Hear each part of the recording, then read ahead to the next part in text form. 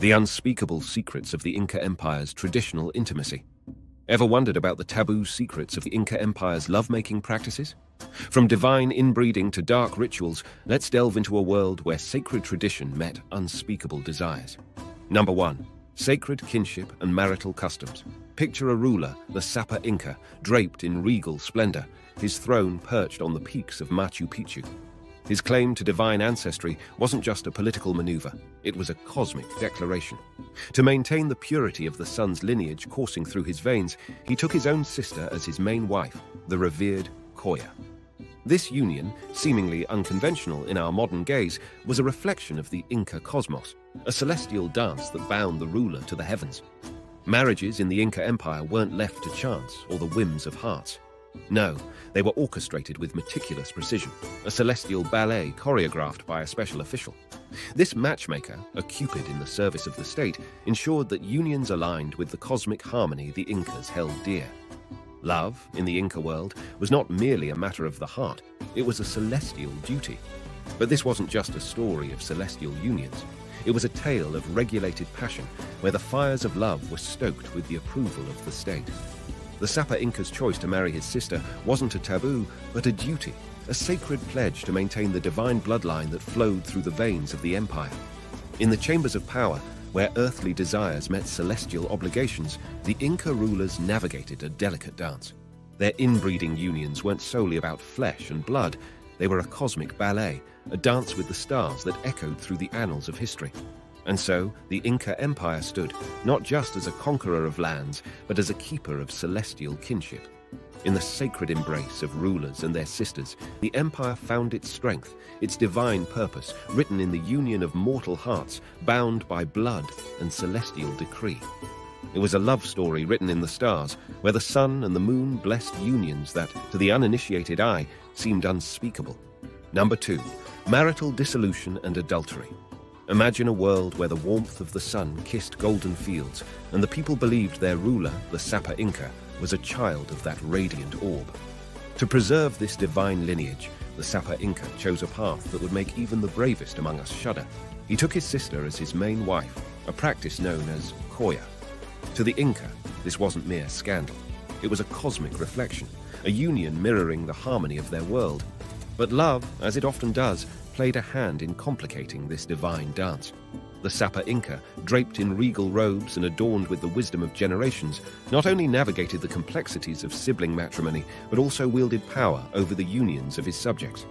In the tapestry of Inca marriages, threads were tightly woven, each knot carefully inspected by a designated official. The pursuit of love was a regulated affair, with the state acting as the silent matchmaker, orchestrating unions based on a predetermined plan. Picture this: young hearts bound not solely by the strings of affection, but also by the invisible hand of the empire. Yet, love, like a river, refuses to be tamed. In defiance of these strict regulations, a glimmer of rebellion sparkled in a custom known as servinakui. Here, young couples were granted a trial period to test the waters of matrimony, to live together before committing to the solemn vows. It was a clandestine rebellion, a brief respite from the structured dance orchestrated by the state. In the quiet corners of the empire, love whispered its secrets, and young hearts fluttered in the face of tradition. But, dear listener, love's journey through the Inca Empire was not a path strewn solely with rose petals. The state, in its infinite wisdom, insisted on fertility among its subjects. A wife's barrenness became the only valid grounds for the dissolution of marriage. Imagine the weight of such a decree, where the inability to bear life could sever the sacred bond of matrimony. The rivers of emotion flowed, and tears carved their paths through the intricate landscape of love as couples faced the stark reality of this decree. Yet, in the intricate dance of fidelity, a shadow lurked in the corners, adultery, a serpent that slithered through the sacred garden of matrimony. In the Inca Empire, the punishment for such transgressions was severe. Death cast its long shadow over those who dared to betray the sanctity of the marital vows.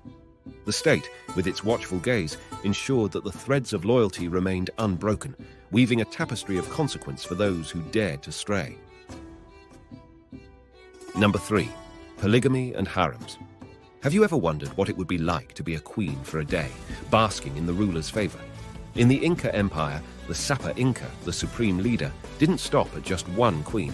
He reveled in the opulence of multiple wives and concubines. As the sun's last rays painted the sky, the Sapa Inca's palace shimmered like a jewel, housing not just a ruler, but a man surrounded by the allure of feminine grace. The Sapa Inca, born from the divine lineage of the sun, held a celestial responsibility. To maintain the sanctity of this divine bloodline, he took not one, but several wives. His court resembled a tapestry woven with the threads of power, desire, and intrigue. Peasants were confined to the simplicity of one wife, while the nobility and the rich indulged in the extravagance of small harems. Picture the daughters of the sun, a select group of women chosen through an annual process overseen by a special official. These women, like jewels in a royal crown, were the chosen consorts of the Sapa Inca. The air in the palace was thick with the scent of exotic perfumes, and the rustle of luxurious fabrics echoed in the corridors. Each wife and concubine had a role, a place in the intricate dance of courtly life. But behind the gilded facade of privilege lay a world strictly regulated by tradition. The life of these women was not one of unbridled freedom. It was a delicate balance of prestige and confinement. They lived in a world where a misstep could lead to severe consequences. The official overseeing the selection process ensured not only beauty, but also adherence to the strict rules governing the Sapa Inca's court. The wives were not just ornaments, they were pawns in a grand political chess game. Marriages were strategic alliances, weaving a web of loyalty and power across the empire. The Sapa Inca himself, a master of this intricate game, juggled the responsibilities of both ruler and husband to his carefully chosen companions. The palace was a labyrinth of emotions, ambitions, and desires. Jealousies simmered beneath the surface, concealed by smiles and veiled glances. The Sapa Inca's attention was a coveted prize, and the competition among his wives was a silent but fierce struggle for favor. Yet, despite the complexities, the harems symbolized unity in diversity, a microcosm of the vast empire they represented. In the moonlit chambers, the Sapa Inca's wives navigated a world where power and passion intertwined. The air hummed with whispered secrets, and the walls bore witness to clandestine rendezvous.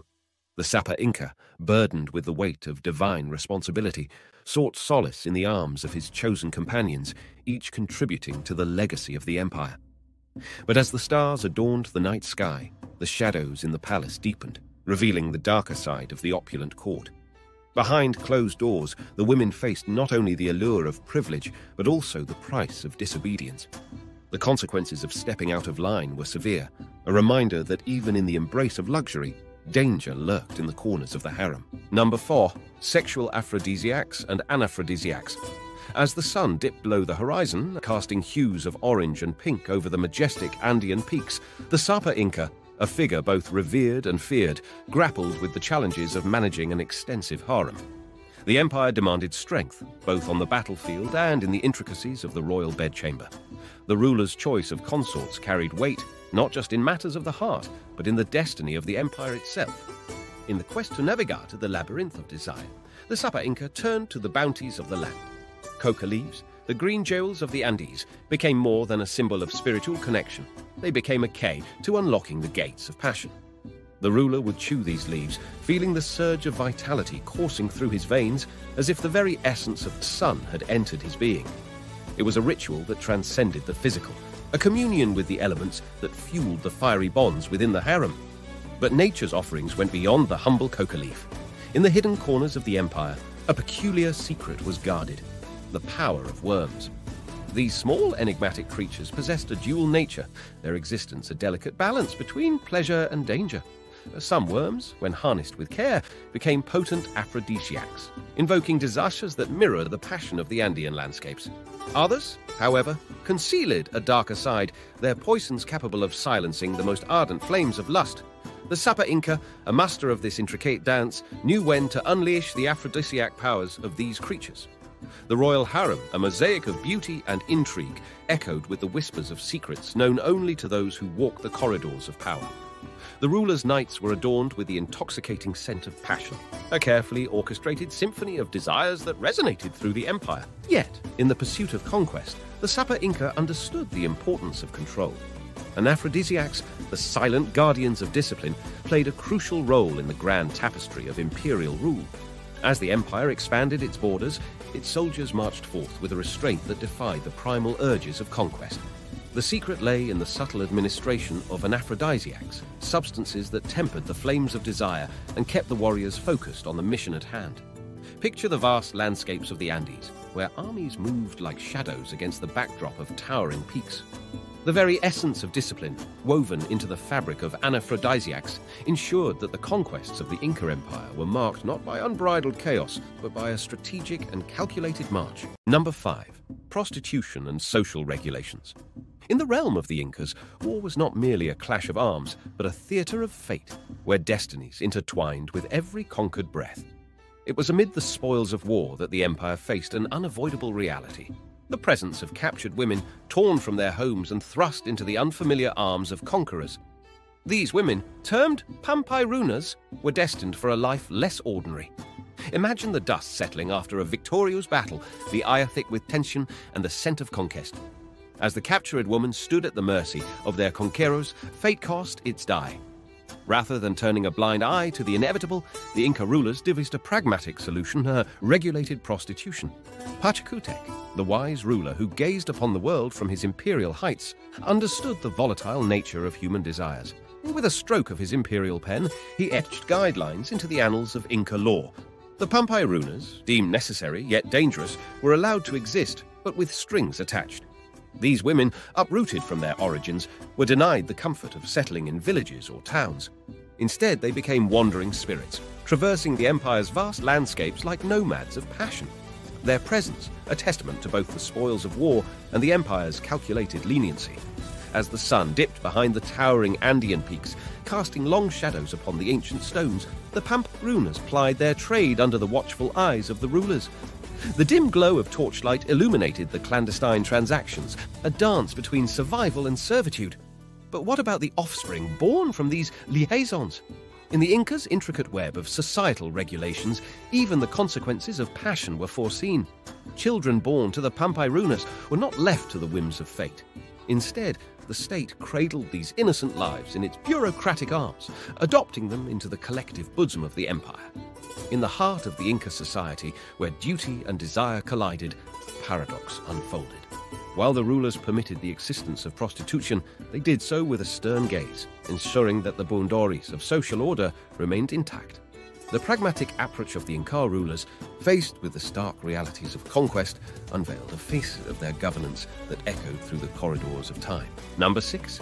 Bestiality and darker practices.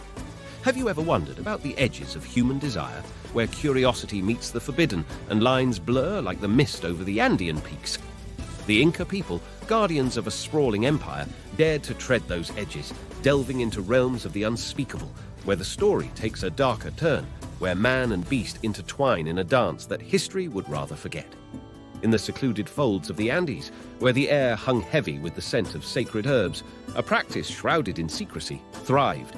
A dance with llamas and alpacas, a dance with the divine and the perverse. This was no mere dalliance. It was a ritual that skirted the boundaries of the known, an act that sent shockwaves through the rigid tapestry of Inca society. In the heart of this enigmatic culture, where the emperor, the Sapa Inca, ruled with divine authority, an edict echoed through the stone halls. Unmarried men shall not keep alpacas in their homes.